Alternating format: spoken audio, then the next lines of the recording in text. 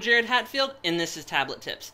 In this episode of Tablet Tips, I'm going to discuss how to really use your computer effectively as a note-taking tool. Now, unlike a traditional notebook and pencil and pen, a computer is a very complex machine and does require some skill to be able to use as an effective note-taking device. I'm going to go over some basic tips on how to do that effectively and reduce some of the headaches that you might have using a tablet PC as a note-taking device. First off, don't come to class with your computer off. Subnote here, don't ever carry your computer around when it's on. That's bad for the hard drive. So, I probably confused you. Here's what you're going to want to do. Carry your computer around from class to class in standby. Now, standby's been around since Windows XP, and Windows Vista has done an amazing job at improving standby. And if you don't know what I'm talking about, under the Vista Start menu, typically that power button right there will send your computer into standby. Standby simply leaves everything on your computer in RAM and lets your computer turn on in just a few seconds. Typically, from completely off, my computer takes 5 minutes to boot. It's kind of slow. From standby, it's up in about 10 to 30 seconds. So, getting to class, I can simply click the power button and I'm ready to take notes.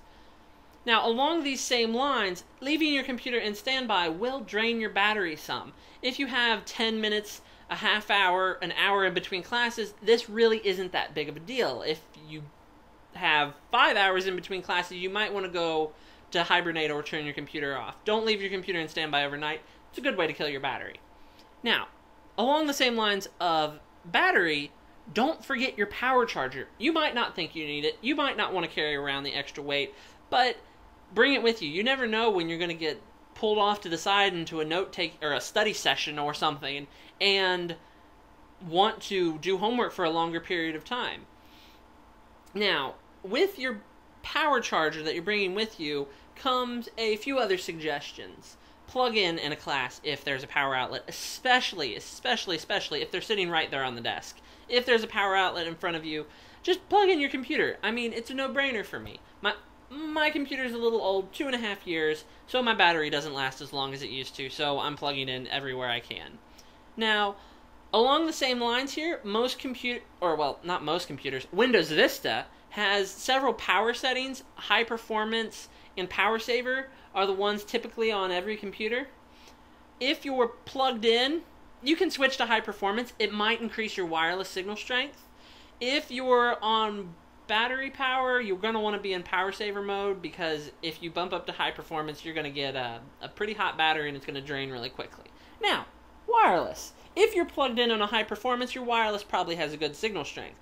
If you're on battery, you might not be as strong.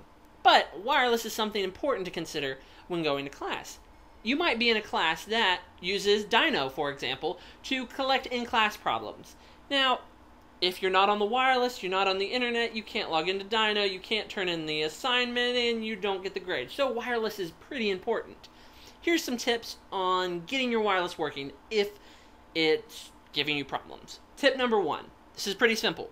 If your computer has a physical switch to turn off the antenna and turn on the antenna, mine has one right here in the front, you simply turn it off, wait 30 seconds, turn it back on, and your wireless will probably connect. That works most of the time when you're having problems. The second tip, if that doesn't work, that's typically the first thing you want to try. You can go in and typically there's a software combination.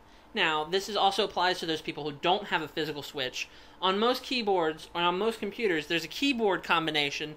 It is function F8 on my computer, for example. It'll probably be different on yours. That will turn off the wireless antenna. You can hit it again, it'll turn it back on. Same thing as the physical switch, it's just a software switch. Now, if that still doesn't work and you're having wireless problems, you can go into the control panel, under the networking, disable the wireless, again, wait a second, and re-enable the wireless. This should work.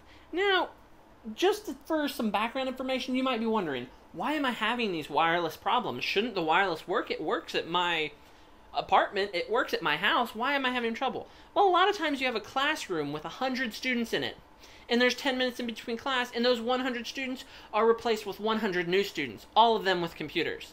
Now, this creates a lot of chaos in the wireless, and it just causes problems. Be patient, do the tricks, turn off the wireless, turn on the wireless. It's a good start to get you back on the internet. This next tip is kind of one of those tips that I don't feel like I should have to tell people, but I'm going to tell you anyway.